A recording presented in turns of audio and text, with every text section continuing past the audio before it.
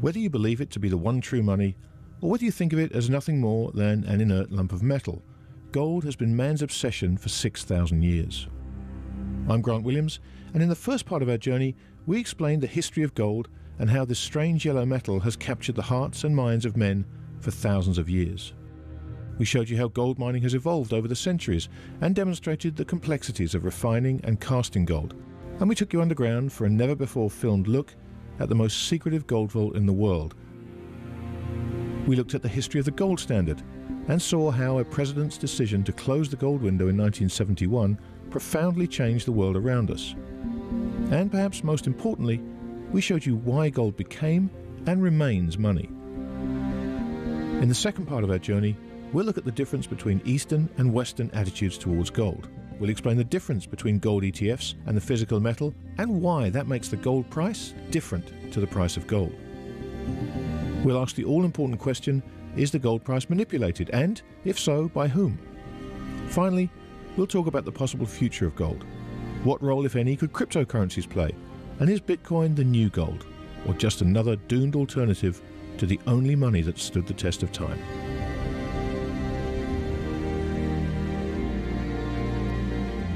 While it's been used as money and a store of value for thousands of years, man's relationship with gold goes much, much deeper, and its place in history extends far beyond coins, bars, and jewellery.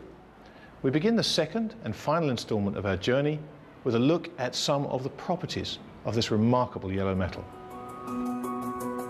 Gold's durability means that just about every ounce ever mined is still above ground today, refined and recast many times over. A ring bought today in a souk in Dubai may contain traces of gold that once graced the neck of Cleopatra. That's just one of the many interesting facts about gold. Gold is among the rarest of the elements, making up only 3 parts per billion of the Earth's crust. If you want to know how hard that makes gold to find, picture a billion M&Ms, and somewhere in amongst that pile, there are just 3 made of gold. Gold weighs 19 times more than water and is twice as heavy as lead. Over 90% of the world's existing above-ground gold has been mined since the California gold rush. And if all the existing gold in the world was pulled into a wire 5 microns thick, it could wrap around the world 11.2 million times. Throughout history, man has mined 188,000 tons of gold. To put that into perspective, you could place all of it into 2 Olympic-sized swimming pools.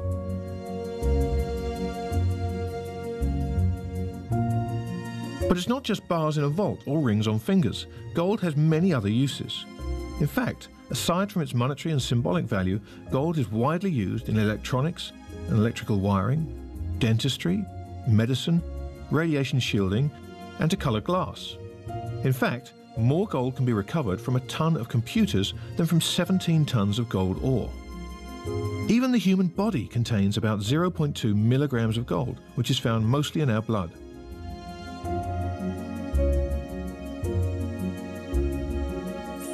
By far the largest above-ground stock of gold resides in the secure vaults of the world's central banks. In total, the top 10 central banks in the world own some 23,000 tons of gold, and the IMF owns another 2,000 tons. This equates to around 12% of all the gold ever mined. Throughout thousands of years of history, gold's remarkable elemental properties have provided an incredibly stable store of value. But those same properties have led many critics to look upon it as a boring asset, which they claim in the long term offers low returns at best. This viewpoint, however, completely misses the point of gold's place in a portfolio because, perhaps counterintuitively, boredom is actually one of its most attractive qualities. Well, critics argue that it provides boring returns because they're thinking of gold as an investment. Gold shouldn't provide any return, and it's not an investment. The reason gold doesn't provide any return is because it doesn't have any risk, and there's no return without risk. So a $100 bill doesn't provide any return unless you deposit it in the bank, at which point it's no longer a $100 bill, it's a liability of the bank. And you are the creditor with the risk of the bank not paying you back. And the biggest risk that it doesn't have, which all financial assets have in trumps, and that is the risk of permanent impairment. In other words, the risk of permanent loss of value. Gold price can go up, it can go down, but gold itself is permanent. Gold is an excellent hedge in times of rising inflation. While in deflation, it works pretty well, but you shouldn't focus on prices then. Then you should really focus on the purchasing power. Because if gold goes down 10% and stock prices go down 70%, it's still pretty good, I would say, yeah, because you're massively increasing your purchasing power. If you think about the set of circumstances that allows gold to do well, they're always, not always, but they're often catastrophic circumstances. So I would agree with you. Gold offers boring returns. Boring returns like $35 in 1971 and what, $1,250 today? If you think about the returns of other asset classes that don't offer up insurance, give me that boredom. To many people, gold is simply a price on a TV screen or a computer terminal, and it's often nothing more than the fluctuations in this price in both directions, which are used to determine whether owning gold has been a successful investment or not. But is this fixation on its price the correct way to think about gold? And if not, then what is? People focus on the price of gold, but also people focus on the price of everything. This is a product of financialization. People know the price of everything and the value of nothing. Financialization has ushered a period where markets price everything. And so people can track prices of everything and the value they're worth by the amount of dollar units that they have. People who are very focused on the amount of money they have should move to Japan because they would have 100 times more money because Japanese yen is 100 to $1. So if you want to be a millionaire, you can do it a lot faster there than you can do it here.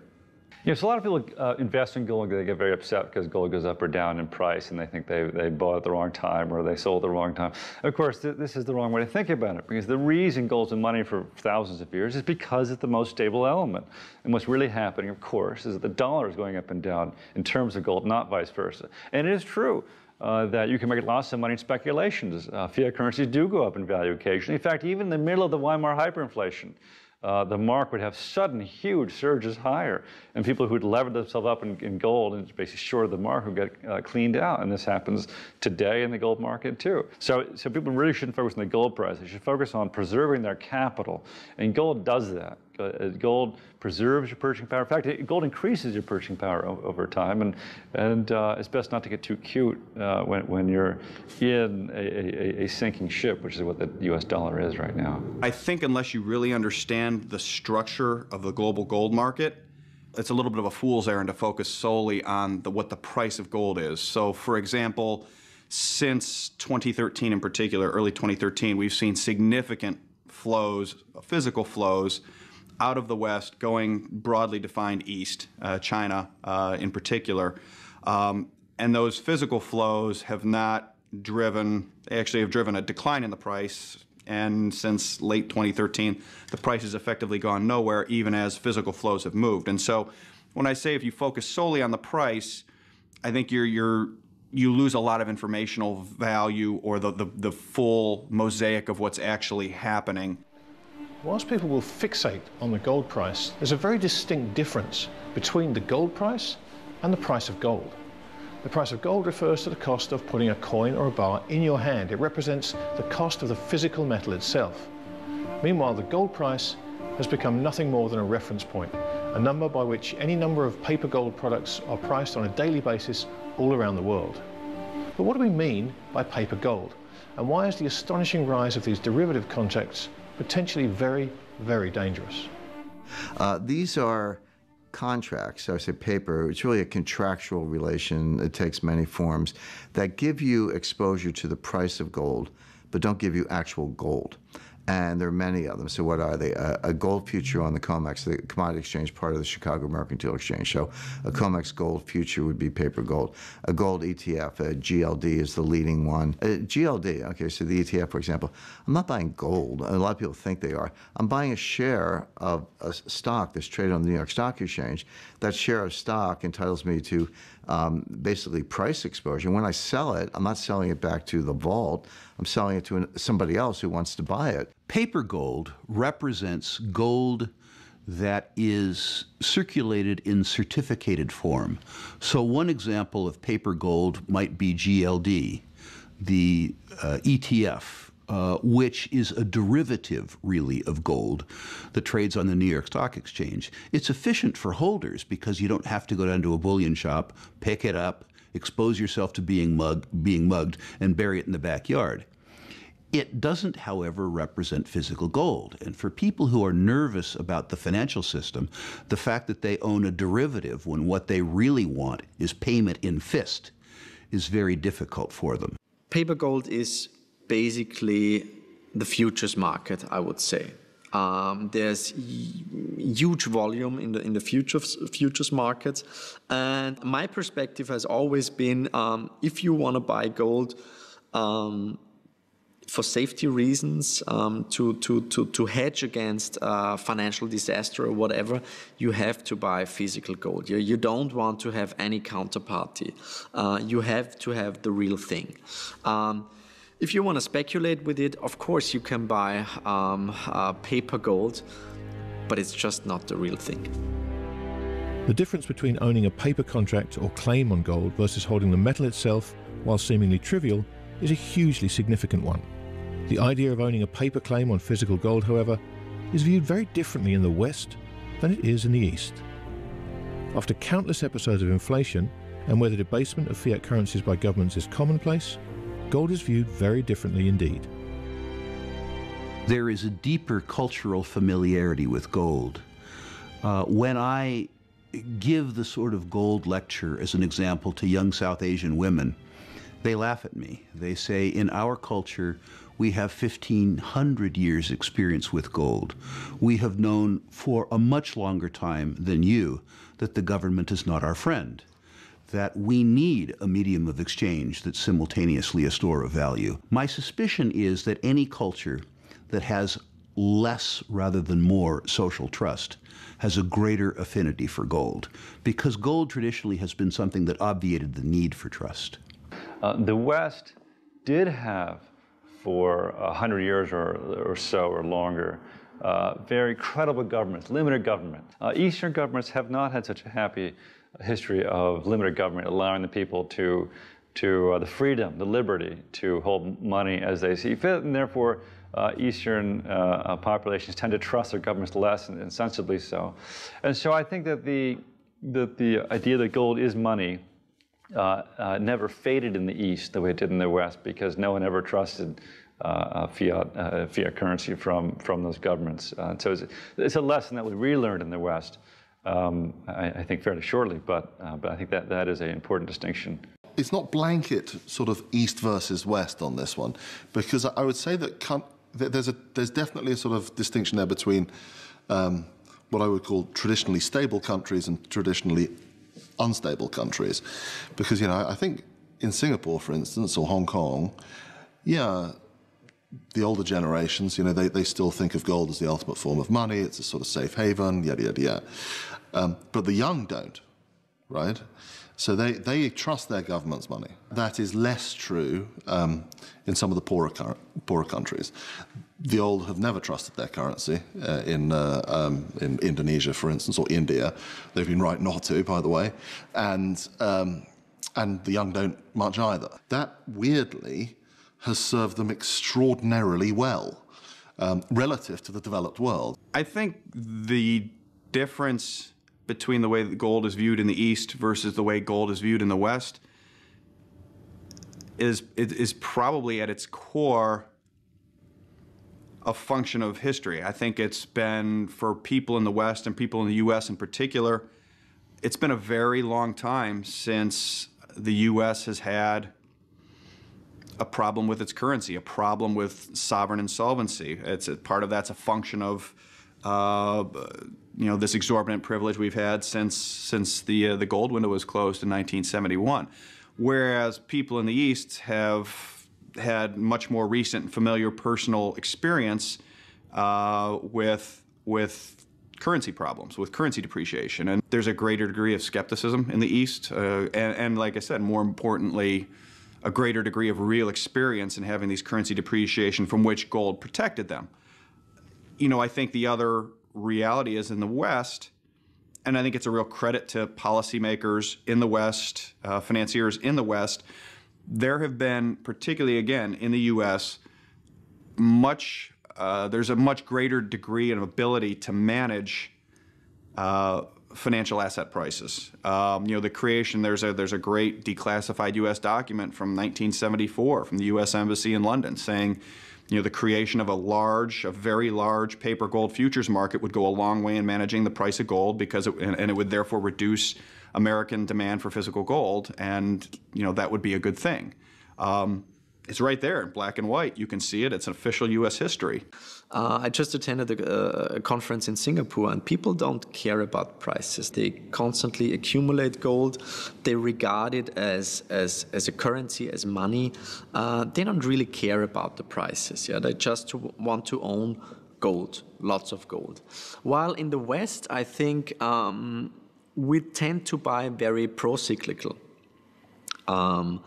Normally, if you follow ETF demand, for example, ETF demand always goes up when prices go up. So I think it's more momentum driven. On the other hand, if I compare the attitude regarding gold, for example, in Austria, where I come from, or in Germany, I think in our sort of monetary DNA, there's still a hyperinflation because our grandparents, they lost everything. While people in the United States, they're still kind of traumatized from the Great Depression and from deflation. And I think this also kind of explains why our central banks are acting very, very differently. The Chinese in this century have been buying gold. They virtually had nothing 12 years ago, and today they have bought more than or as much as the annual production of gold every year. And they now have, nobody knows how much the Chinese have, but they probably have 20,000 tons of gold. Whatever the split is between central and private, we don't know. But they certainly have now more gold than anybody else. Since the first gold futures contract was launched in 1972, there's been a strong move towards paper gold in the West.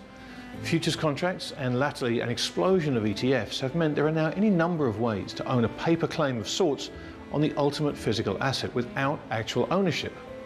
However, this idea of owning paper gold isn't restricted to individual investors. Over the years, even central banks in the West have traded in their physical gold for paper contracts or promises, this time in the form of leasing agreements to the so-called bullion banks. But why do Western investors prefer ETFs over physical gold? And how could that preference potentially come back to bite them? Well, people prefer ETFs not just for gold. I mean, we see a massive shift from active management to passive management. And I think one of the reasons for that is in this age of financialization, larger companies, larger capitalization companies on average are doing better than small companies because of economies of scale and because of cheaper borrowing costs and so forth, which is anti-competitive, product of financialization, product of the type of system that we now, credit-based system that we now have, oligarchical system that we now have.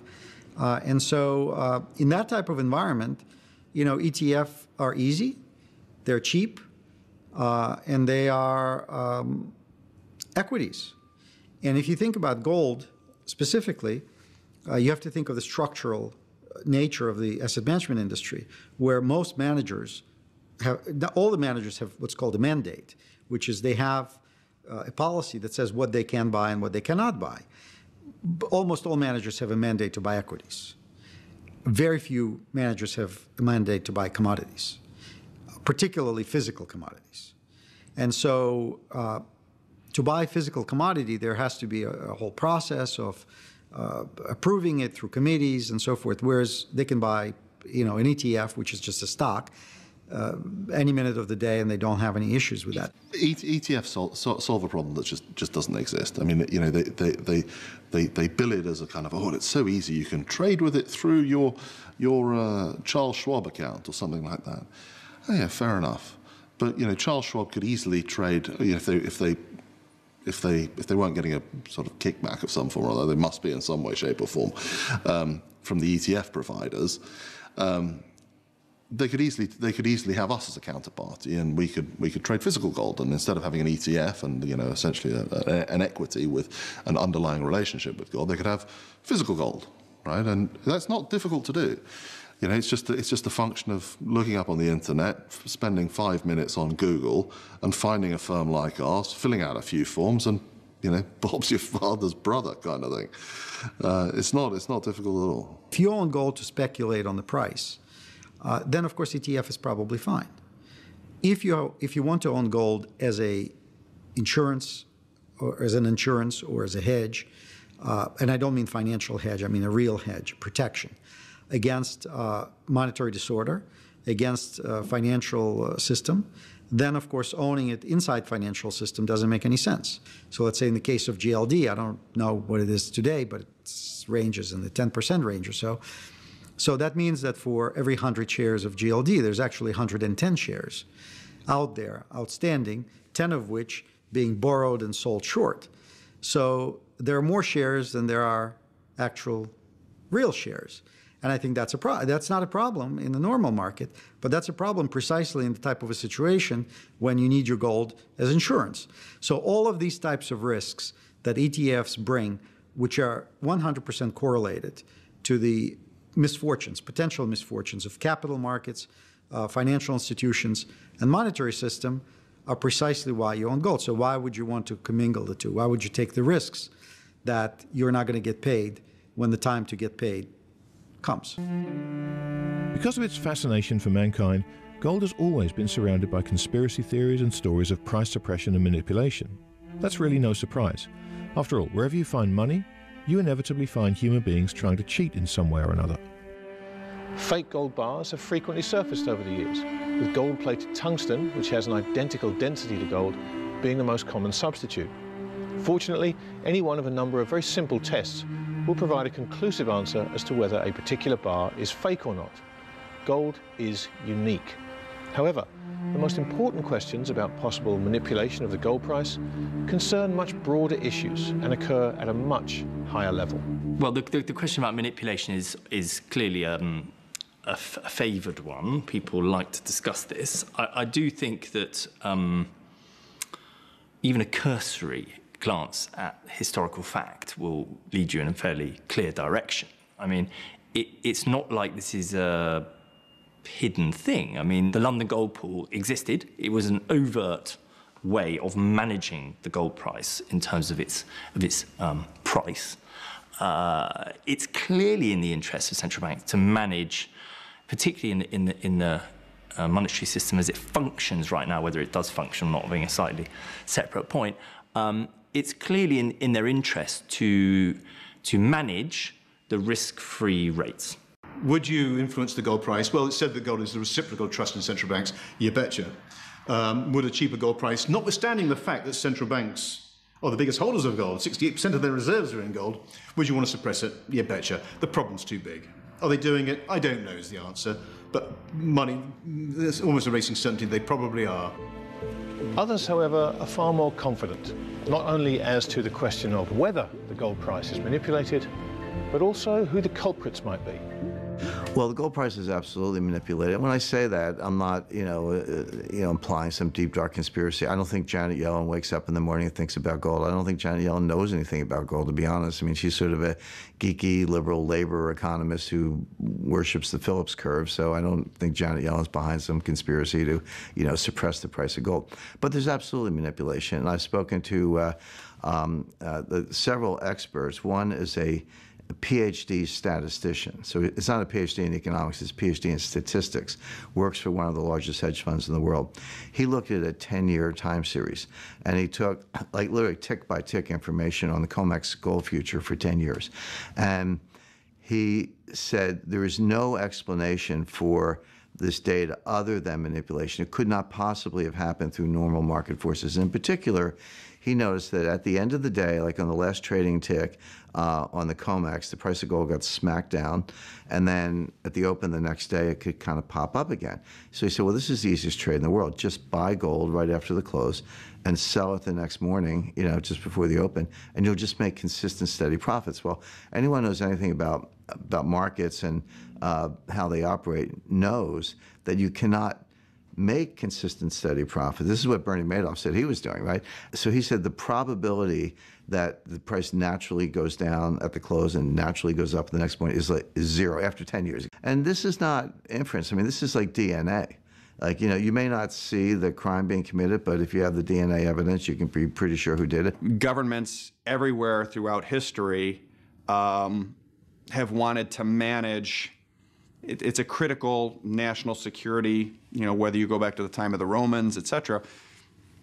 Value of a currency is very, very important to manage, particularly if you're a government that hasn't managed your finances all that well. And unfortunately, that is, over time, most governments sooner or later find themselves in that position. And so the manipulation is right there in the open, and that it is a creation of a derivative market that satisfies demand that would otherwise go to physical, and that was the goal of setting that up, and that's not well understood, I don't think, by many market participants. But as I said, it's there in black and white on the historical archives.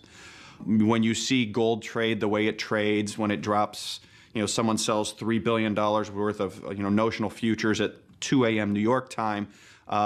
You know, having been on Wall Street for 22 years, I know for a fact that if any buy-side trader would execute an order like that on any consistent basis, they'd be out of a job very, very quickly. You know, they're clearly somebody not trying to get best execution. And if they're not trying to get best execution, what you're talking about is a currency intervention, basically.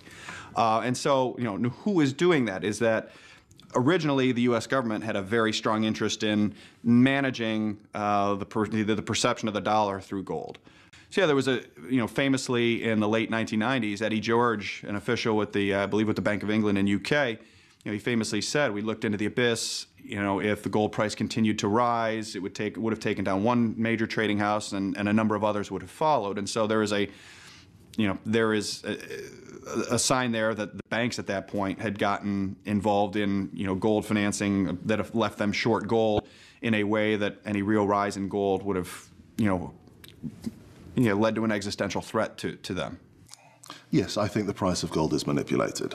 And I think it's manipulated in a number of ways. I mean, certainly there is a concerted PR campaign against gold by central banks for the reasons that we've discussed. You know, it is very specifically in the statist and central banker kind of interest to ensure a weak gold price. You don't want to see essentially the gold price de facto recreating a sort of reserve currency by just being incredibly strong.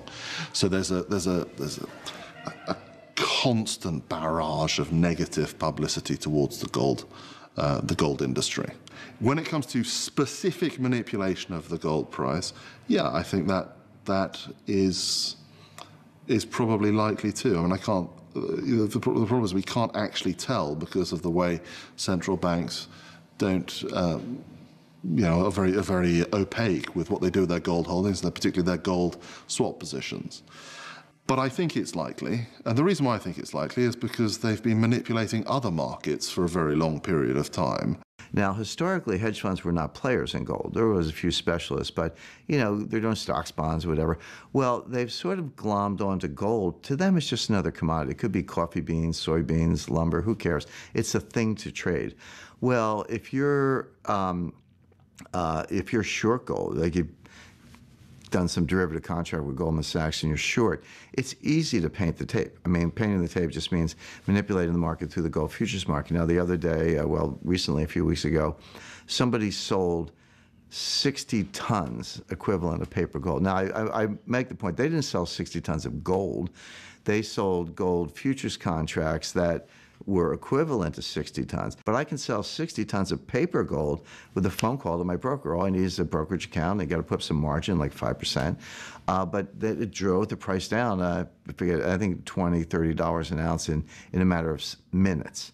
And so if I'm short over here on the derivative side and I dump the gold here and the price goes down and then all of a sudden I make money over here, or maybe I want to go long and I want to drive the price down and then buy at the bottom and ride it back up again. So perhaps unsurprisingly, hedge funds and bullion bank traders push the gold price around to try and make profits. But while gold remains a strategic asset which sits at the foundation of many nations' balance sheets, there are players far, far bigger than hedge funds who don't care about making a profit, but who have much broader and far stronger motivation to suppress the price of bullion. The important question is who's doing it and why. And the question I ask is, why is it not being investigated by the regulatory authorities, by the Commodity Futures Trading Commission, et cetera? Now, one possible answer to that is that the Chinese are behind it and they're outside the jurisdiction. There's no way that a U.S. government agency is going to investigate the activities of China in our markets. China's too big. They're a sovereign nation that would not go anywhere. There could be a million diplomatic and national security and other reasons for not messing with China in that dimension. So China's my number one suspect because people go, wait a second, they got all this gold. Why would they want the price to go down? Well, the answer is they're still buying. Ultimately, they're going to want the price to go where it's going to go, which is $10,000 an ounce or higher. But they don't want that now because they're still buying. They're playing catch up with the United States. And by the way, they've bought thousands of tons, which is a lot of gold, but they have thousands of tons to go to equal the U.S. in the gold to GDP ratio, either in the absolute sense to get to 8,000 tons or in the proportional sense, gold to GDP. Either way, they're still playing catch up with the United States. But not every gold market veteran buys into the idea that the gold price is subject to manipulation. It has to be said, some of the reasons they offer as to why the idea of a state-sponsored price suppression scheme may be far-fetched are both simple to understand and hard to argue with. I think that all financial markets are manipulated from time to time. Unlike many of my peers in the gold business, I have seen upwards price manipulation when that is easier. Long-term manipulation requires a conspiracy of a size that I don't think is possible. The idea, as an example, that the U.S. government, the Trilateral Commission, and the International Jewish Conspiracy, or whoever they are, could come together and do a 3-decade-long manipulation in gold forgets that the U.S. government can't educate the kids, it can't deliver the mail. It lost the war on drugs, it lost the war on poverty, it lost the war in Vietnam, and it lost the war in Afghanistan. How on earth could they organize a broad-scale manipulation when they can't even manage their own campaigns? Most governments eventually wind up manipulating the gold price to protect their own power. So certainly a possibility. I've never seen any hard evidence of that. And also I would say that it is the nature of gold to underperform other assets in a credit bubble. You don't need a nefarious Federal Reserve pushing it down, because that's what happens naturally in a credit bubble. Everything else goes up in terms of gold. And then, of course, when the bubble ends, as it must, things crash in terms of gold. That is a natural thing. And it's really what we saw over the last 40 years. When, I mean, for example, from 2000 to 2008, gold went up in nominal prices, but went down in terms of oil and other commodities. So in fact, it did very badly in real terms. When the bubble had popped in 2008 and 9, gold did fantastically well in nominal and real terms. And then Bernanke managed to blow a bigger bubble. And so it's no really surprise that gold did badly during that period. Now, was the Fed manipulating downwards? I mean, it's possible, but we don't need that as a theory. But why would any suppression of the gold price be so important? And what might happen were it to be both exposed and shut down? In January 2018, a group of traders working for the big bullion banks became the latest market participants to be fined for trying to manipulate precious metals markets, a pattern that has been commonplace over the years. But this proof of price manipulation in the gold market, like many similar episodes which have gone before it, had no meaningful impact on the price. However, any manipulation in the gold market, like all price suppression schemes, will ultimately come to an end at some point. And when it does, the potential ramifications are enormous. All manipulations fail at the end of the day. They all fail. The 1968 London gold pool failed. Late 1970s, U.S. and IMF dumped 1,700 tons of gold in the market. It failed. The price in 1980 was higher than ever. Late 90s, we twisted the UK's arm, got them to sell over half their gold. Now they're stuck. Early 2000s, it was Switzerland's turn. We got them to sell about 2,000 tons. But the problem is we have now run out of suckers to sell the gold.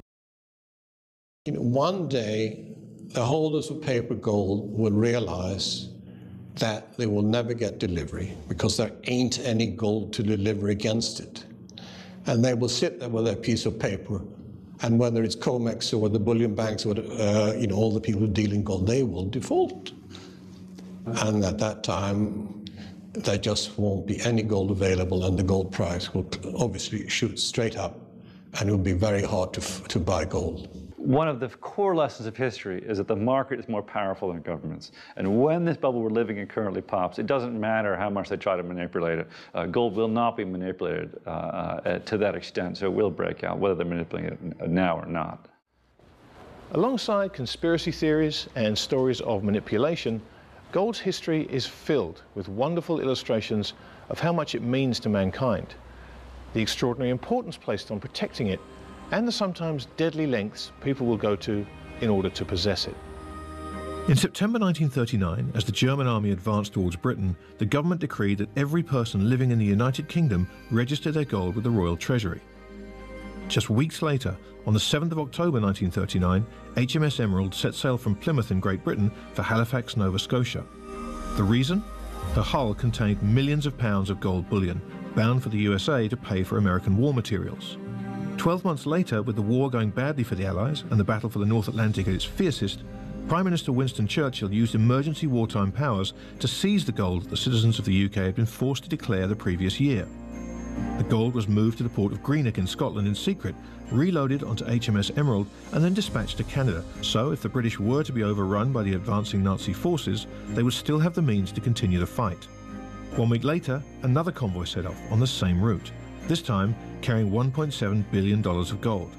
Today, that gold would be worth over $29 billion.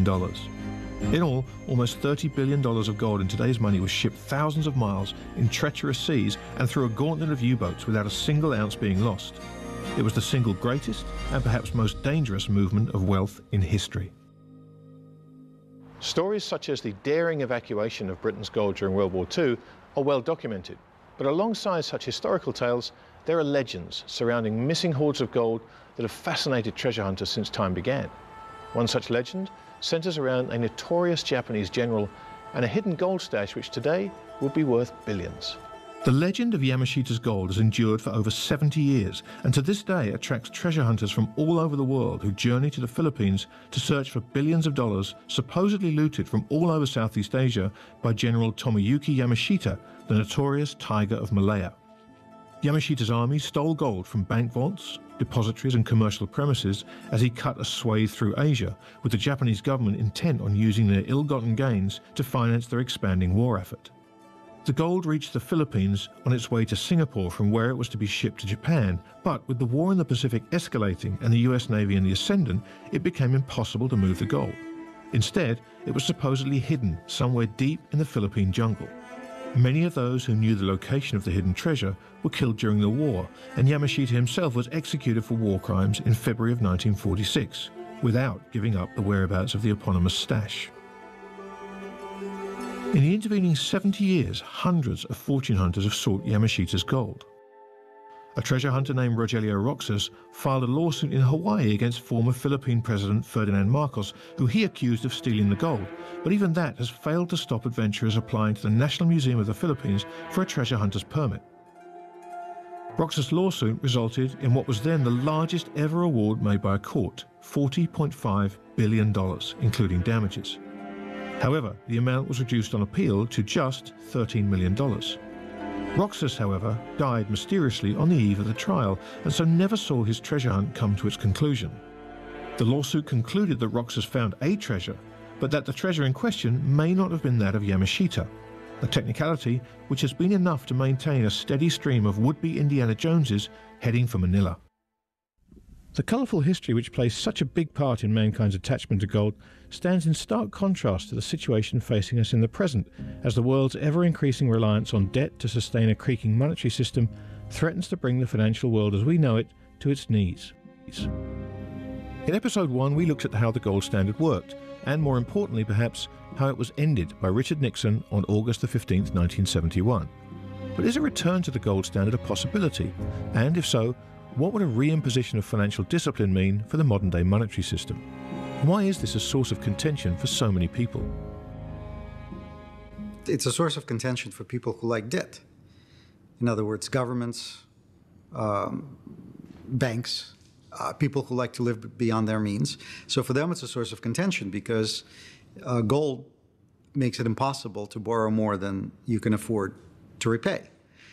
Whereas with fiat money, you can essentially borrow without limit and then print the money to pay it back. So it's bad for people who make money from producing additional money, like banks, fractional reserve banking. Bad for central banks, bad for governments who like to wage wars and pay for them with, tickets that they print in unlimited quantities. But I think it's good for everybody else. It's good for savers. It's good for people who want to know that they can save money for retirement and that money be worth the purchasing power, have the purchasing power that it had when they were setting it aside. Having some sort of gold standard is very, you would have a lot of antipathy towards that because that prevents you from fighting a war anytime you want. It prevents you from promising, Medicare Part D anytime you want. It, all of these things that, keep you in Washington or keep you really in any country for that matter. But in particular, given how the currency system has developed over the last 30, 40 years, it's only the U.S. that has exorbitant privilege. There's the way the system is structured. There are other governors or breaks that exist for other countries that have not existed for the United States for a long time. And I think that ultimately is why there's such a high degree of establishment, antipathy towards the gold standard. Interestingly, when central bankers talk about the gold standard, they seem to be vaguely aware of its benefits. But what they say is that its costs are too high. And what are those costs? The costs are that the Fed and the government can't manipulate the economy. The idea is that under the gold standard, you'd have terrible depressions and employment would be very, very high levels, and there's nothing the government can do about it. And that cost is too high because the government can now stabilize prices. And of course, this is absolutely crazy because what created the bubbles in the 19th century and the early 20th century was not the gold standard, it was the banking system. It was a flawed the fractional banking system by its nature blows bubbles and collapses. Nothing to do with gold whatsoever. And in fact, as we've seen when they switched the world from a gold standard to a dollar standard, we still get bubbles, and they're worse than they ever were. So it's the stabilization that makes the problems. In fact, during the Great Depression in the 1930s, Hayek wrote that it was the stabilizers in the 20s that created the problems. That they didn't let the market clear. They tried to keep prices too high. So it wasn't the gold that did it, the gold standard that did it. It was the banking system that made all these bubbles. But it's beyond bizarre to see Ben Bernanke get up and blame gold for all the problems that the banking system he was managing and now Yellen manages is responsible for all these problems. I don't think sufficient gold in the world in our current position to be able to support it, not without a readjustment in the gold price. I think someone came up with a figure of $35,000 an ounce. The argument clearly for it would be that it would force upon the regulators, the official institute, the central bankers in particular, discipline in terms of QE. I suspect that there will be some moment in time, a rebalancing. I think they're using the word reset. Nice soft word, palatable word like reset, that will occur in the next short few years, and that something new will evolve, and it might involve linking gold partly to gold or something else. I think that there'll be a lot of pressure on central banks to create a new currency that is linked to something that can't be QE'd and created out of thin air. You can't print this stuff. Once called a barbarous relic by John Maynard Keynes, gold is the oldest continuous medium of exchange known to man. So would a reset of some sort see gold continue to hold its position and remain the cornerstone of the modern financial system? In recent years, the emergence of cryptocurrencies such as Bitcoin has ignited furious debate about gold's future in the monetary system, with many believing that cryptocurrencies finally obviate the need for gold. The most likely future, however, is not a case of winner takes all. Do I think that there's room as a medium of exchange for an algorithm that also obviates the need for trust, is seamless and private, like Bitcoin? Absolutely. Do I want all of my savings stored in a unit of value whose only value is an algorithm? No. I, as a consumer of currency, want lots of currencies, and I want to pick and choose the utility at different points in time in my career for different purposes with regards to my life and my family's life. Bitcoin and gold are the competing faith systems.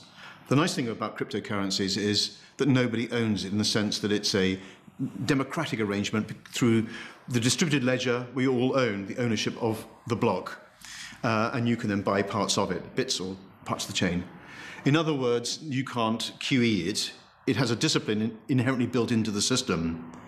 The problem is it's not a medium of exchange, and quite probably the regulator won't like it either. It's challenging the position of the other cash guarantee, which is cash. Gold, of course, is yet another faith system. Why is that worth £31,000? Who says it's worth £31,000? Well, the answer is, up against this particular number, let's make it £31,000, you've got hundreds of thousands of people who are looking to buy at a price just below that, and people looking to sell just above that. In other words, you've got a huge weight of argument on both sides of the bid and the offer to give it that price. And a shift of perception, geopolitics, will shift the numbers of people. And so the price is confirmed or authenticated by the weight of numbers of people trading it. I don't think governments will introduce these things, as a general rule. So the only way I could see gold really re-emerging in the currency system, and it's the cryptocurrencies have been fascinating for this, is through some form of market-driven reintroduction. And that's what the cryptocurrencies offer, right? And they really do, because now we don't need central banks for currency clearing internationally. We don't need large, massive banking institutions in order to settle trades. We just don't need that. We can do it across the phone these days. We can do it through cryptocurrencies. And I think, there is a much, much, much more efficient currency waiting to happen that involves a cryptocurrency that sits on your phone, that you can trade with anyone in the world, at zero cost, and the underlying sort of ledger-based entry is gold sitting in a vault in somewhere like Singapore or somewhere like Switzerland or somewhere safe where the government's not going to steal it. And if you look at that, the whole monetary system based on essentially gold in a vault, essentially like the gold exchange standard, I could see that emerging. And I'm very, very, very excited by what cryptocurrencies offer, not just the gold world, but the whole world economy as a result of this. Because if you see the widespread adoption of a gold-backed cryptocurrency that is, that people have confidence in, then you're going to see an awful lot of change. I think it's a fantastic development that we're seeing at the moment. First of all, because people are actually discussing what is money again. They really care about those topics. Yeah, they research it. They're arguing. They're discussing it on Twitter, on Facebook, and whatever. I think that's great. Yeah, there should be competition of currencies, and I know that with all those ICOs now, when I heard initial coin offering for the first time, I thought it's a joke. Yeah, it sounded like IPOs back in the days, and there's 95% of it is probably rubbish, yeah, and they won't be around in 1 or 2 years. But I think with Bitcoin being created pretty similar to gold because of the stock-to-flow ratio, with the inflation rate that is just given, I think with so much intervention in the whole space, I'm meeting so many brilliant young people that only see opportunities. While if you go to a conference in the finance industry, people say, okay, there's compliance and risk management and there's new legislation. Everything is just so much administrational work. And when you talk to those young developers in the crypto space, they're only seeing opportunities. They're excited. Yeah, there's so much innovation going on, and I just love that. And I think that many industries, especially the banking industry, they will get disrupted. And I think for gold, I don't regard it as a competition, because honestly, I know many people that understand Bitcoin and they say, gold is totally fine, yeah? Charlie Morris once said that Bitcoin is electronical gold, something like that. There's lots of similarities. So I think basically a combination of a cryptocurrency and physical gold, and there's lots of projects at the moment, yeah? This will probably be the future, and I'm really looking forward to that. So in a world that is clearly moving towards frictionless payment,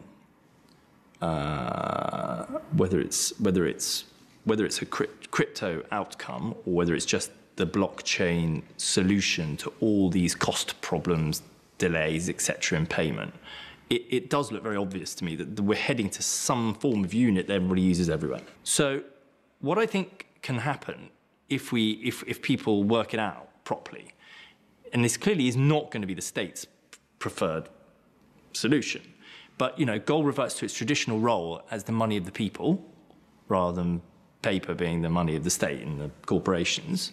And once its price is revealed, in other words, once people remember what gold is, what its role it is, what it's always been, what it can be again, then I think that pure mass will become uninteresting.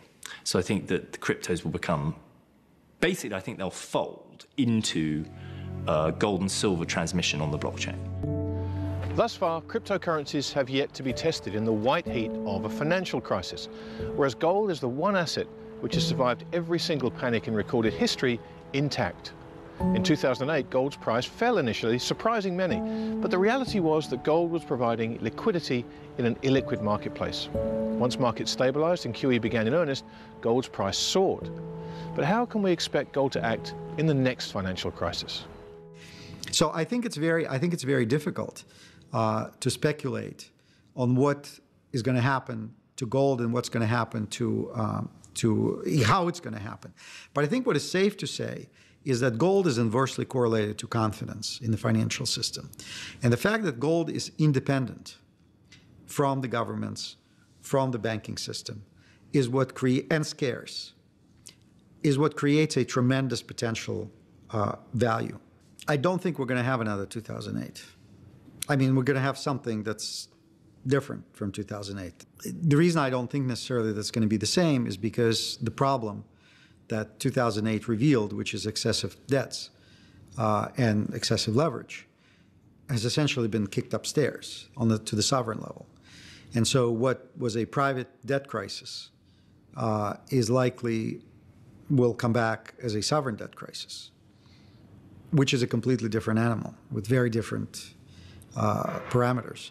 So whereas a lot of people are telling me now, or I hear a lot of people saying, well, the banking system is much safer because the leverage is lower, because there's less rehypothecation, the answer to that, well, that may be true, but if the currency in which they measure everything is debauched or devalued, and that may happen overnight in a very different way that what happened in 2008 happened. We know the end game. We know that all of these debts cannot be paid. We know that the unfunded liabilities cannot be met in terms of real purchasing power. So then the question is, how does that get resolved? Well, there are only a couple of ways it can get resolved. It's either through inflation or deflation. Deflation meaning defaults. In the likely event that we do have some form of situation similar to that of 2008, and no matter what form that event might take, gold remains one of the few ways that you can protect yourself and preserve both your wealth and purchasing power. Man's connection to gold is not just a financial one, however. History is filled with deeply personal stories that demonstrate gold's role as a store of wealth, as protection from government confiscation via inflation and debasement, and as an insurance policy that, when called upon, pays out in ways that change the lives of those who own it. I know a person who grew up in Vietnam, whose father was a translator for the U.S. military during the Vietnam War. And when the U.S. left Vietnam, they were unable to leave with the U.S. forces. And so they were left behind. And having been left behind, they obviously were subjected to oppression by the communist regime. It so happened that the family of 14, one of the uncles there, was a dentist, and he was able to accumulate over the next, 10, 12 years, a certain amount of gold, so that in the late 80s, this family was able to pay 7 ounces of gold per person so times 14, over 100 ounces of gold, to get 14 seats on a boat that left Saigon in the middle of the night, lost power, and the next day drifted at sea for a few days, and eventually was towed to the Malaysian coast by the Malaysian Coast Guard. They spent 2 years in a camp for displaced persons. They eventually made their way to Singapore, where the father was able to go to the U.S. Embassy, present his credentials, showed that he was a translator for the U.S. interpreter for the U.S. forces, and the whole family of 14 was given visas to come to the United States. And that's, these people's lives were saved. And what did it do? What did it take? It took 7 ounces of gold per person for a family of 14. And so I think that's as good an example of gold being Plan B as I can come up with. A couple years ago, I was at a wedding, and some friends of ours, I was talking with some friends of ours, and they were Russian and Ukrainian and had emigrated here. We're now American citizens. And we got to talking about what happened in the 1990s in Russia. They described to me the woman, her father had been a doctor in her village in the Ukraine. And she said, we'd had enough saved in the bank. We were the richest family in the village, and we had enough in the bank to buy 5 cars, which apparently for that village was quite a bit. And she said they closed the banks for 2 weeks, and when they reopened the banks, we took the money out, we bought groceries for 1 month. And her husband said, yeah, similar story. I was saving up to buy a motorcycle and had enough saved to buy a motorcycle, and my dad wouldn't let me buy it. Closed the banks for 2 weeks, banks opened back up, I took the money out and bought a carton of cigarettes. So I said to them, so I probably don't need to explain to you. I said, how did gold do? And they both laughed, and they said, anyone that had gold, silver, jewelry, they did totally fine. I love the story of how the French spirited their gold out of France and off to Canada and various other places when the Germans arrived. It's a great story, and they have to make a movie out of it. I mean, it's really good. And basically, they split up their gold reserves into tiny little portions, and they went off on, mule carts and fishing boats, and they got their nation's wealth out of the country. And they did it before the advancing army. I mean, it's a story of daring do and all of that sort of stuff. Fantastic. I once heard a story about the Soviet Union, where gold obviously was forbidden. You could go to jail if you had physical gold, but you were allowed to have wedding rings, golden wedding rings. And that was a smart guy. And he had like 50 wedding rings. So every month or every couple of months he went to the market and had just enormous purchasing power due to his gold ring. And I think this clearly shows that you just have to own at least some gold. Elemental it may be, but gold is also a complex and confounding subject which has fostered passionate debate since the dawn of civilization. Hopefully, over the course of our journey, we've helped you understand a little better why gold has been money to man for thousands of years, the complexities that make it worth over $1,000 an ounce, the way it's bought and sold around the world, and its place at the heart of the modern-day financial system.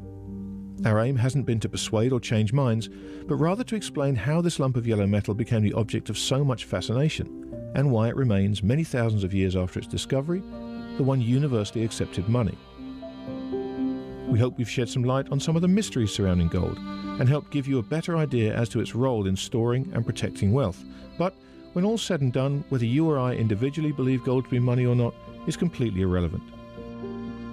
Gold has stood the test of time, providing a stable store of wealth to mankind for millennia. And as we look to an increasingly uncertain future, with fiat currencies across the globe under siege from rising debt levels, it remains the only money guaranteed to survive.